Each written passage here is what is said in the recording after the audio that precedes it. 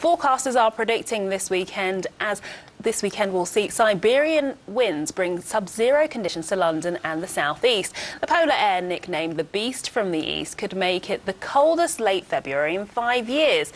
As we all reach for another layer, households are being urged to take extra care of water pipes to prevent bursts and other disasters during the cold snap.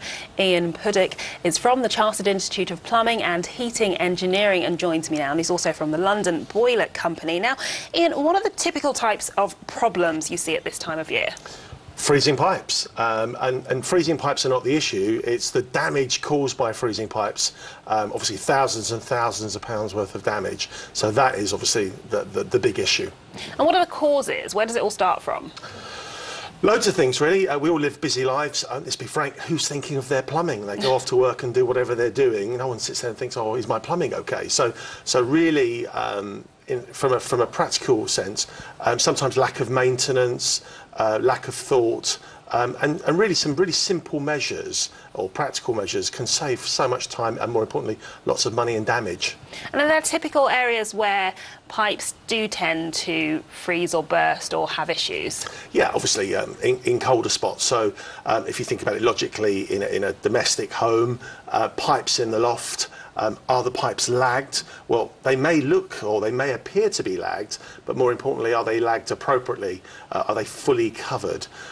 If there's water tanks in lofts, is the water tank properly lagged?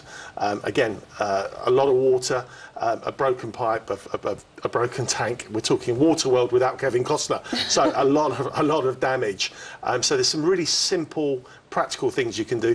If the lagging is poor, and here we are in the middle of a blitz, it's really, really cold, and it's going to get colder. Leave the hatch door going into the loft open slightly. If there is some lagging in the loft and it's quite poor and you've got a big water tank, remove some of the lagging from underneath the tank to allow some of the heat from the property to try and just take that temperature, just to increase the temperature in the loft space so that you can reduce the risk of obviously having a frozen pipe. Now, if you're somebody who's going away for a few days, I know that can also be an issue. What do you do? What's the advice? Well, the simple thing is, and I say this to everybody, try and find out where your stopcock is. It's not something you would touch, it's not something you would ordinarily think of, but in an emergency, it's the first thing you're going to need to do is go and shut the water off. So firstly, find out where your stopcock is, and secondly, get it checked. Invest, don't see it as a cost, see it as an investment. Pay a professional to check and make sure that it actually works, because there's nothing worse than obviously broken pipes, frozen pipes, bursts, and you can't shut the water off. Is there a simple way of figuring out where it is if you don't know? It is a matter of just, I'm going to say common sense, but sometimes with the old plumbing in London, it doesn't quite work like what common sense goes out the window, I'm afraid. But yeah, invest in a professional to find out where it is if you can't find it yourself, and then more importantly, make sure that it works. And if it doesn't work, invest in changing it, making sure that you can shut the water off. And as you rightly said, if you are going away, shut the water off. Keep your heating on, even if it's not on all the time, but just for short bursts at low temperature, just to keep the temperature above. Obviously, stop those pipes freezing.